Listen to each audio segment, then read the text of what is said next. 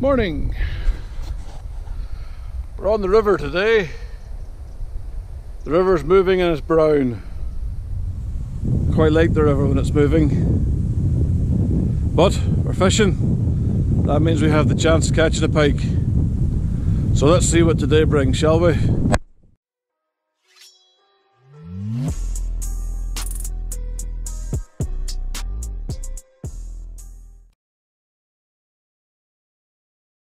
With fishing in the winter time, things can get slightly hard to see. Your drop arms are orange for a reason, so that you see them in kind of low light. But they don't glow up at the dark. So I have a wee idea how to make these a little bit better. Not sure if you can see that. Enterprise tackle. It's designed to go on your rod tip to make your rod tip glow up at night time with a little starlight. But what I'm going to do, I'm going to put one of them on the drop arm to see if it works. It's just an idea. If it doesn't work, then you know, no harm, no foul, so to speak.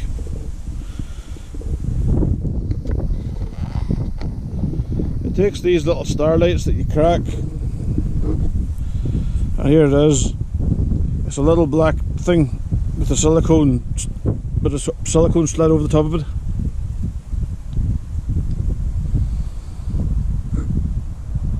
When you take the silicone off it,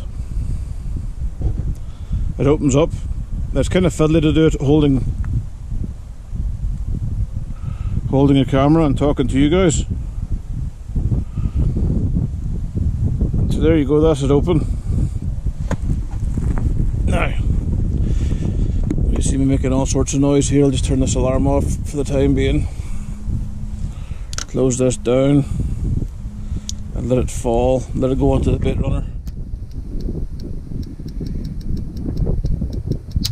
Well, let it not go on the bait runner. Right, I'm going to have to pause here and I'm going to put this on here. So there you have it. That's it on the drop arm. Now obviously to make this light up you just snap it and it'll glow. It glows for like 8 hours. So on a night time you would be sitting in your bivvy. Now maybe you not see this. Maybe there's been some disaster with your delcoms or your alarms, it's not working.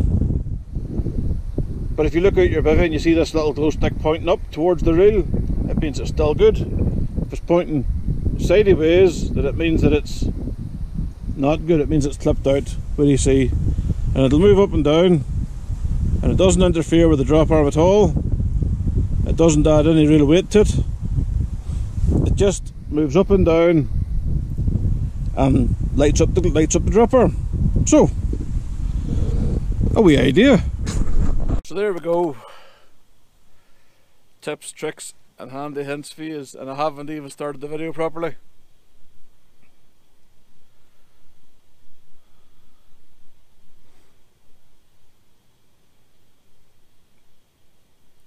Gonna have a cup of coffee, make a bacon sandwich and chill out. The river's very coloured, so I'm gonna have to introduce oils and stuff to my baits. Doesn't bother me. I quite like putting oil in my bait.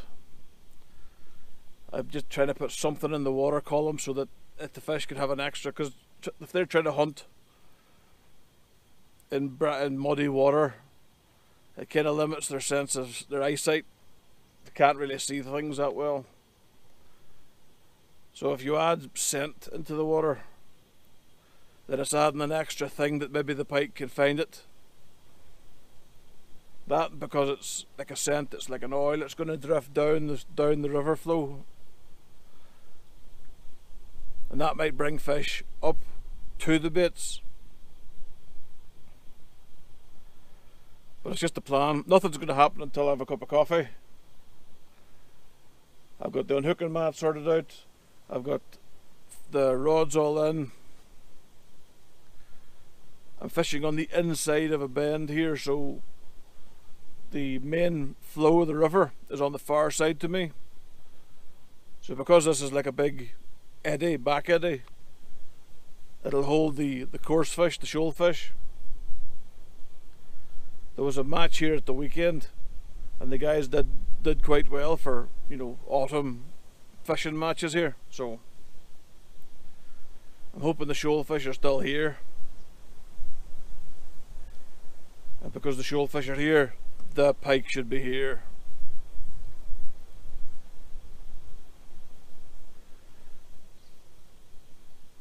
Having to use 5-ounce leads, even in the back eddy.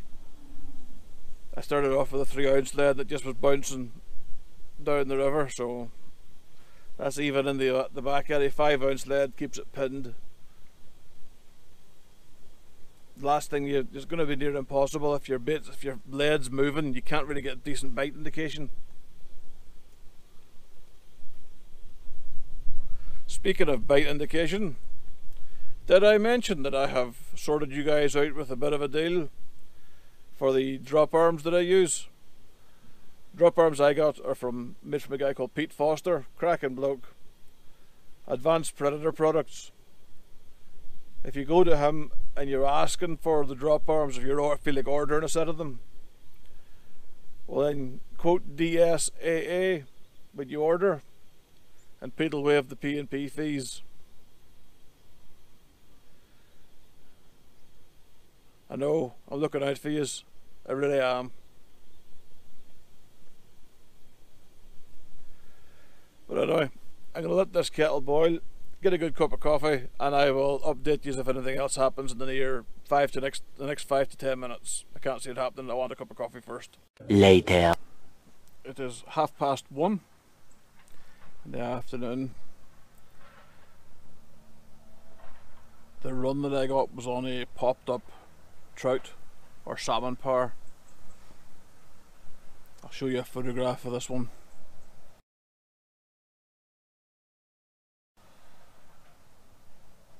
That's how I pop it up. Now it's using those dynamite baits, pop-up boilies. They're designed for catfishing. I quite like them. I think that they're very good. I have them in a little tub, and every now and then I drizzle some salmon oil into them. They're still, you know, amazingly buoyant. Still smell of salmon. I don't know what they're meant to smell of, but they don't smell of, you know, anything fish related that I would have ever smelled. But by putting a little bit of salmon oil in it, and they absorb it and topping it up again. Now I topped this up a couple times. Now there's no oil in it, but they're all still super buoyant. I mean, one of these is enough to pop up a, I mean, this is the size of them. I have these in yellow and I have pink ones as well, so they're pretty good. I quite like them. They definitely work. Well, the pike that I had took the trout that was floating. They're popped up with these, so it isn't so bad. Getting kind of pestered by dog walkers though. I am a dog owner. I have a dog. It's only manners that when you take your dog somewhere, like to a natural beauty spot, and the dog has a turd, that you pick up the dog turd and you put it in the bin. So I only had to remind 3 dog walkers today that their dog has dropped the dog egg that needs to be picked up. I love the dog walkers who see their dog taking a crap and decide to shuffle and move a bit faster, in the hope that if they run away a bit faster, then they don't have to pick up after their dog.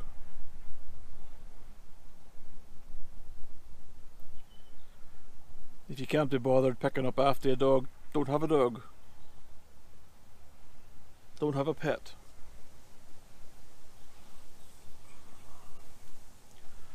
Or the firm favourite, you're fishing on a wooden jetty. It's very obvious that you're fishing on a wooden jetty. A dog walker will take dog right the way to the very end of the wooden jetty, where you have the rods on the rod pod or bank sticks, and you just think, What's the point of doing that?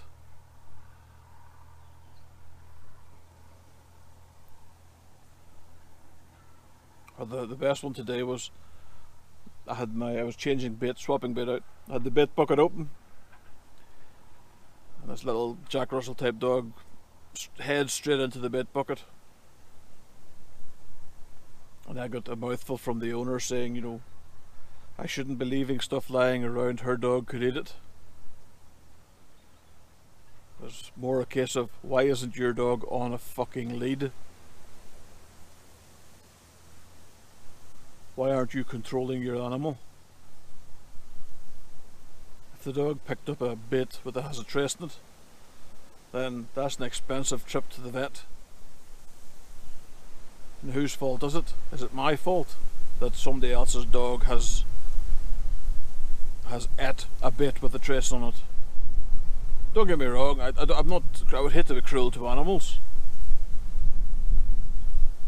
but idiot dog owners, idiot humans is what annoys me. Humans. Oh, we're having a tinkle on the big mackerel rod. It could just be the wind.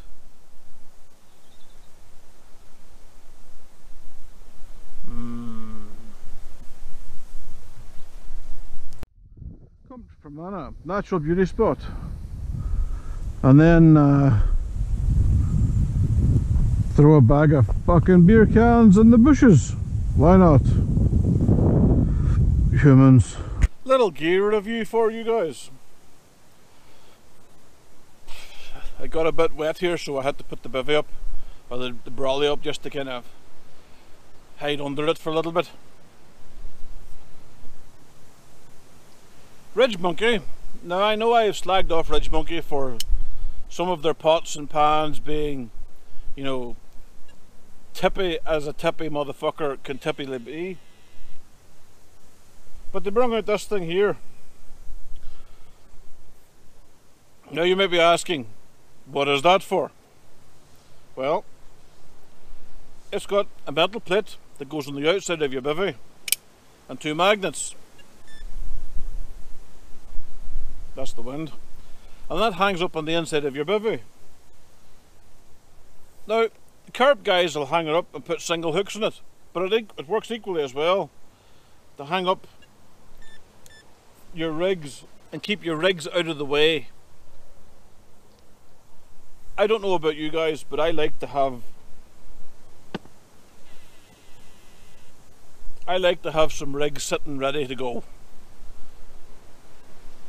There'll be times where I can't do it today because there's too many dog walkers and I'm kind of paranoid about a dog eating the trace. But there'll be times where I would have the rigs, bait on the trace and everything sitting ready to rock and roll. So if I do get a run and I get the pike in the net, I can unhook I can unclip the trace, clip on a new trace, put the rod out into the water, and kind of then deal with unhooking the pike. That way you're not wasting time. You're not, you know, kind of sitting with like that rod out of the water. There's been times where I've caught pike, you know, in very, very quick succession. I mean, if the pike's in a shoal, if they're in a little group of them themselves, and they're kind of like exploring a little bit of river, and they come across your bait, then one will take it, you know, if it feels like taking it. But by putting another bait in there straight away, you know, that's generating a bit more interest for them. So it's just something that's very easy to do. So I thought, why not share it with you guys? I mean, I know the carp guys will have, you know, 6 million rigs made up ready to rock and roll, and every hook has to be, you know, sharpened within an inch of its balls and held under a magnifying glass to make sure it's sharpened. Thank Christ that pike angling isn't like that just yet. But that little thing from Ridge Monkey, the hangman or whatever it's called, what's it called again? Yeah, the hangman, Ridge Monkey hangman. Just for even, say you have a trace that you've unhooked from the pike and you don't want it to have it like laid on the ground, you know, just hanging it up on the inside of that there, so it's out of the way. That's a great idea. Now, it's 12 quid. And you might be saying, that's a waste of 12 quid. But I actually think it's kind of handy. Now, I don't know if it would fully hold a dead bit on the rig. I don't know if it was strong enough to do that. But I know for holding up, you know, a couple of traces and kept them out of the way, it does the job okay. You know, it's actually, it's a gadget. You know, we all like gadgets. We're all suckers for gadgets. And if it helps keep your bivvy or your brolly kind of in some sort of order instead of shambles, then it maybe isn't a bad thing. So there we have it. The Ridge Monkey. Now I've got the fucking trace tangle in it. The Ridge Monkey Hangman. I'm going to have to go and tighten up that. My Delcom, the blue Delcom, for some reason the sensitivity isn't really working. With the Delcom TXI, you can go from like 0, where any sort of movement gets a beep, and scroll it down to 6, which should mean that every 6 inches of line taken, it bleeps. Unfortunately, like I said, the blue Delcom, it's almost like it's stuck on the most sensitive setting. Now, in the wind, it means it bleeps every goddamn time. So I'm either going to have to send the Delcom away to get it, you know, serviced or fixed or something, or maybe have a play with it and see if I can fix it myself. In which case I'll probably break it and then I'll have to buy a new one. Crap. I've seen the new Delcoms. Not a fan. Don't quite like them. They look kinda crap, but that's just me. Anyway, here endeth the gear review. 3 hours later. Well, it's just gone 7 o'clock. I've had one jack shake itself off and one dropped run. The river is still bombing through. Every cast I'm kind of getting wiped out by weed and debris, so I think that's time for me to say let's go home and have a Chinese takeaway. There hasn't been a lot of action in this video, so I kind of apologise for that. You know, I will try and catch fish for you next time. But I want to take this point to say thank you to all the recent subscribers and all the people that's leaving me comments and thumbs up, thumbs downs on the videos. It means a lot. I'm going to tell you a wee story. I just had a guy visiting the swim where I'm fishing. He was, how can I put it, he had had some hard times medically, and he came out of his way to kind of come down here and chat to me today and say that he was watching the videos, and when he was laid up and off work with his medical issue, he was saying that watching me talk shit on the internet about fishing helped him get through. So that's blown me away. I don't quite know what to say. You know, shook the guy's hand and says it's been great talking to him, and it has been great talking to him. But to have somebody say that when they were struggling and they were in bed, really sick, poor health, watching me talk nonsense about fishing got them through it. I don't quite know what to say. So if he's out there watching, I just want to say a big thumbs up to you. It was a great chat we had this afternoon, and I'm going to go home now, have a beer and have a Chinese takeaway, I think. Apologies for it not being a longer vlog, but the fishing's just not been on form today. Until next time guys, tight lines.